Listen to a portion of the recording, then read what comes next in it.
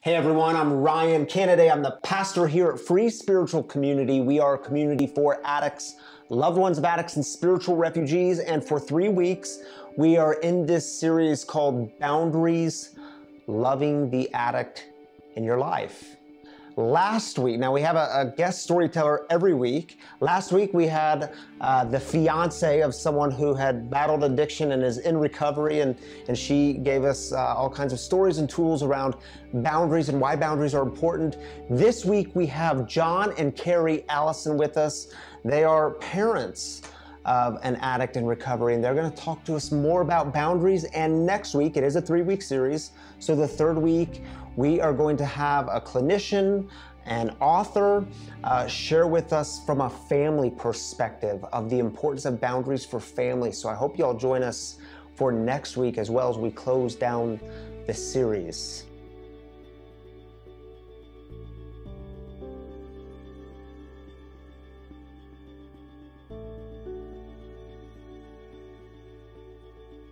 John and Karie, so grateful you guys are with us this evening. Thank you for being here. Thank you for the vulnerability of sharing some of your story and your willingness to share that with us and with other people who are going to see this. So just to let you all know, John and Karie, they are, as I said a minute ago, the loved ones of an addict, the parents of an addict who's in recovery. You've also had other family members. You're not new to this. You've also been members of this Free community almost from the very beginning. When we opened the doors at Free at our current location, you guys, I think, were there the very first week. First week. So early timers. Yeah. And you all have been married 35 years. And I think that's important because you guys have done this together. You've gone through this journey of loving your daughter through this battle of addiction, this ugly battle of addiction, and you've stayed together. It has not always been easy. You've weathered the storm. You're still weathering the storm because this work never ends, the work of boundaries. And so what I want people to hear some of your story and how boundaries, this is hard stuff. I said it last week that we're talking about the heart stuff here. And so part of me, I want to tread lightly and with grace because this is the closest stuff to your heart as parents, watching your daughter. This is at the very core of who you are. There's nothing closer to your heart. So I know some of this conversation is tender, and I want people to hear how boundaries are hard. They don't come naturally. They don't come easily for many of us. Tell us a bit about that. Well, we, in our experience, in all our experiences, boundaries don't come naturally. Boundaries aren't something that we're born to know about or how to handle. When you have a loved one that's struggling, and your first nature is nurturing. It's always, what can I do? What can I do better? How can I take the pain away? And as things progress, you find that you can't take the pain away, and you struggle with doing more and more and more. But what you eventually find is that when you eventually come to that point of, I can't keep doing it the same way every day, and this is my you'll finally find something. You get to a point and you say, I can't keep doing what I've been doing in the past because it's making it worse. And when you come to that conclusion, that is a boundary. Yeah. Even though you don't really get like, oh, I just created a boundary. Yeah. And it starts to feel better. And Karie, you were telling me that it just wasn't, this isn't how you were raised. You weren't raised with like, here's what boundaries look like and here's how I'm going to set it up. Yeah. That you said it, even as a child growing up, you can remember not wanting to hurt people, not wanting to hurt someone's feelings. Yeah, I was always afraid to say no to anybody, and I was always afraid to, I shouldn't say afraid, but I didn't want to hurt anybody's feelings, and I didn't realize that boundaries are for me, not for them. if that makes sense. Yeah. Yeah. So that I've learned is that the boundary is for my own happiness. I think you all used the phrase, you were addicted to the addict. Yes. Is it because you were so consumed with, is she okay? What's happening right now? Yeah, it was just, where is she? How is she? When she was happy, I was happy. When she was down, I was down. It was kind of an enmeshment of, you know, being like, I became part of her, you know, like her sadness became my sadness. And I don't know how to explain it really, but we were addicted to the addict. Yeah. You know, like all our waking thoughts were about, how is she? Is she okay? And what could we do next? It was always I was doing something. I was preparing every day. Every time I planned my day, I planned on something bad happening tomorrow. It was stressful. So when I would plan my week, I said, okay, I need to do everything Monday and Tuesday because I don't know what Wednesday and Thursday is going to bring. So I would always be planning for something that hasn't happened yet. So living in that constant trauma. Yeah, it's always, yeah. So walk us through the journey a little bit of when did you realize when you were watching your daughter battle addiction. Walk us through the journey a little bit of when did you realize, we're in trouble. Not she's in trouble. When we get that, we're in trouble. We need some boundaries. For me, it was probably, you know, we went for quite a few years with a bunch of chaos in our life, and I got a little distracted at work, obviously, because, you know, as a mom, all you want to do is protect your child. And I started making mistake after mistake after mistake at work. And my boss finally came to me and said, I don't know what's going on with you, but you keep this up, we're going to have to let you go. And that was like the light that came on for me. It's like, you know, my job was suffering, you know, my friends and family were suffering, everything. So was that like a moment of embarrassment for you? Was that like a moment of, I was oh my goodness, totally things just got real? mortified. Yeah. I mean, I was mortified.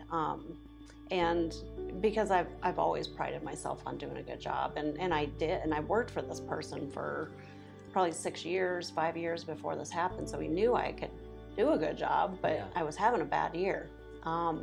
So anyway, that was kind of the light bulb moment for me, is that, you know, I could lose my job. We could lose our home. We could lose everything, you know, that we worked so hard for. And, you know, at that point I was just like, you know, we didn't have any friends. We didn't have family. And help people understand that when you say my work was suffering, we were losing friendships, family relationships were suffering. Why is that? Well, and for people who would say to you, well, why couldn't you just let her be? Why couldn't you kick her out? Why couldn't you just, this is your life. Everybody had their own advice, trust me. Well, that's everybody had their own advice. Some of the relationships that we had, though, they didn't understand. So, you know, some of our friends didn't understand when we talked to them about it. They didn't understand. So we really just cut ties. We stopped calling people. We started isolating ourselves a little bit. We stopped going to the gym because people kept on asking, like, how's everybody doing?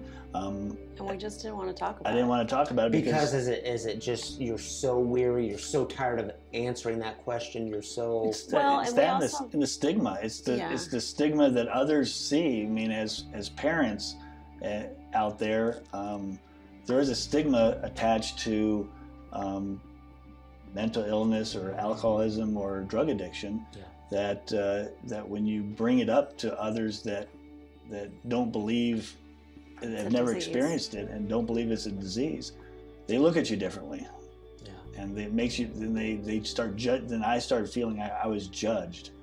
And so then that's when I stepped back and said, I don't want that feeling anymore. So we stopped communicating. Yeah, with we people. just kind of hung back and did our own thing for a while and just stayed to ourselves. And so that was as things progressed, you know, her job was in jeopardy, and then my business.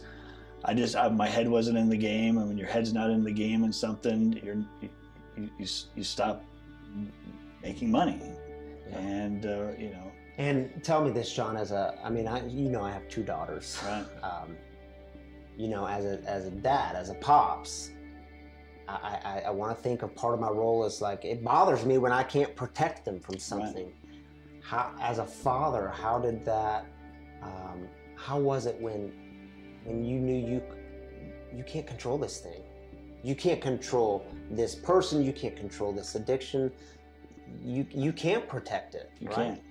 Yeah, you eventually come to that conclusion that you can't protect them, you can't change things, and that's when boundaries become important to mitigate some of the feelings that you have and get you back on track as you as a whole. Yeah. And that's where boundaries come into play.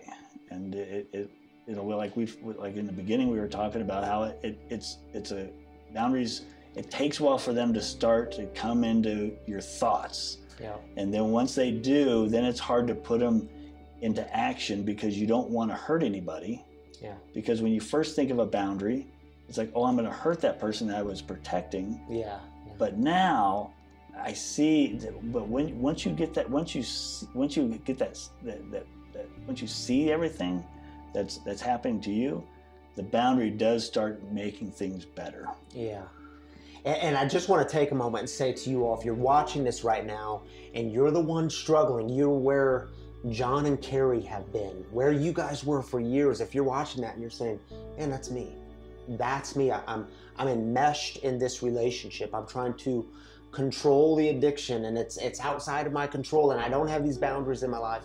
That's why we're talking about this tonight. It's why we're going to keep talking about this, because you need to know you're not alone. People have been there. People have walked in your shoes, and people are still breathing. They're still living. They're here to talk about it. They're here to give some hope. So I want you all to share a bit. What was there in the recovery world? We often talk about a rock bottom, and I hit my bottom. That's when I experienced the gift of desperation. That's when I reached out for help. What was it where you said, enough's enough? I need to reach out. And what did that reaching out look like? Or what did that setting up of a boundary look like? Well, we figured out that our life became unmanageable. I mean, really at the bottom, we figured out that our life had become unmanageable, and the rock bottom is really where we were sitting here together, no friends, both of our jobs becoming non-existent. Yeah. Rattling apart. And it was just, things started unraveling. Really, the fundamentals of happiness, of work, play, home ownership and things like that. Mm-hmm. Really, those fundamental things of life just started to unravel. And when we found that everything was and once all that was gone, there was no hope for ourselves. The addiction is about to win. Yeah. Is how we felt. Yeah. And we had to make some boundaries to bring ourselves back out of that hole and start building our life back together. And we started becoming happier. And it was little thing. It wasn't overnight. It was a long baby steps. And people, we've got to understand that this work of boundaries, it's not like we wake up one morning and say, you know what, here's what I'm going to do. I'm going to change my entire life. We set baby steps in place, and we say, here's one, and I'm going to stick to that today. Mm-hmm.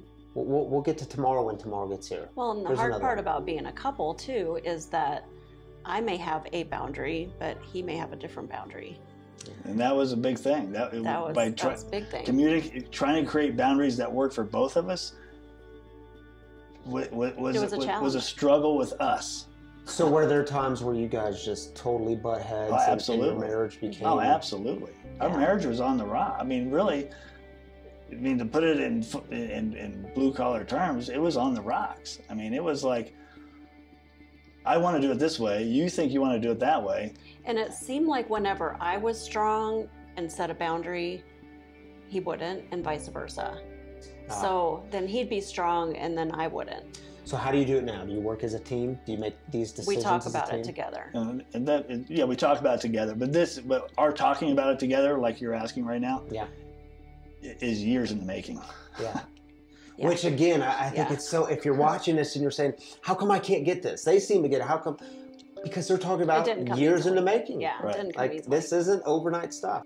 So as I stated a few minutes ago, you all have been part of this free community almost from the beginning. At least we started in our backyard. You weren't part of that, but then we soon moved into our current space, and you guys were there from the very first week. Yeah. From the perspective of being the loved ones, that second category, the loved ones of the addicts, what has this community meant to you? Well, this community is, it's a community of hope. It's a community where addicts and loved ones of addicts can all be together in one room, and nobody's pointing the fingers at each other, because I feel like the whole like Al-Anon AA thing is kind of like, well, this is for me and this is for you. I like the fact that it's all together, that we're all loving each other, whether you're an addict or not. Yeah. That we all get to come together. Yeah. It's a beautiful thing. Yeah. What about for you, John? What's this community meant to you? Free's meant to me. It's really the community spirit, and you don't. Our terminology is we don't do shame. Yeah. And I can walk in those doors and feel right at home. Every time I walk in there, I feel like I'm there for somebody, and somebody's there for me. And I wouldn't change a thing. How I entered into Free, I wouldn't change it a bit right now. I love having you all in this community. Thank you. And I know you've helped a lot of people. I know you're going to continue to help a lot of people. Speaking of helping people, I want to end with this. Karie, if you're comfortable as a mom, and then John, I want to ask you to do the same thing. To someone who's just sitting there watching this thinking, I'm never going to get there. I don't know how she did it, but I'm never going to get there. This is impossible. You don't understand. This addiction is so bad, and I'm watching them suffer and struggle, and I'm never going to have peace in this. What's a word of hope you can give to a mom out there struggling? I guess all I can say is it does get better. Hang in there. I mean, I did use like Al-Anon and Nar-Anon as my sources for, and Free, of course, for surrounding myself with communities of people that do understand and aren't judging me. I do feel like if you just go and take care of yourself first, but until you get yourself straight, you can't really help your child. And so I found that by focusing on myself, it actually helped her. And it's kind of ironic, but paradox. Yeah, and so there is hope out there. There is, hang in there. When it feels like the worst, it will get better. John, what do you say to a fellow dad who's watching their son or daughter battle? I say, find a community. Free has helped me immensely. Community is everything. You can talk to others that have experienced what you're experiencing. I know a lot of people will be sitting back watching this going, my circumstances are totally different. They're not. It's just that I'm in a different place now, and I do know where you're at. I do know where others are at right now. If you're just starting on this journey, it feels hopeless, and you probably don't know who to turn to.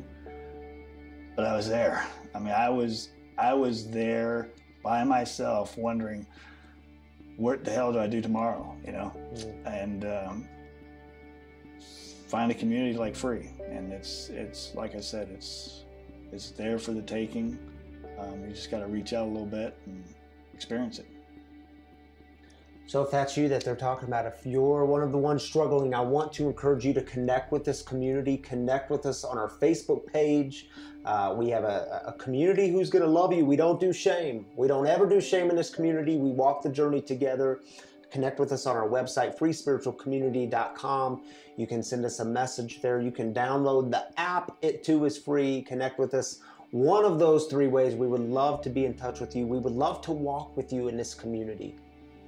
Thank you all so much for being with us tonight. Thank you for having us. Good being here. Peace.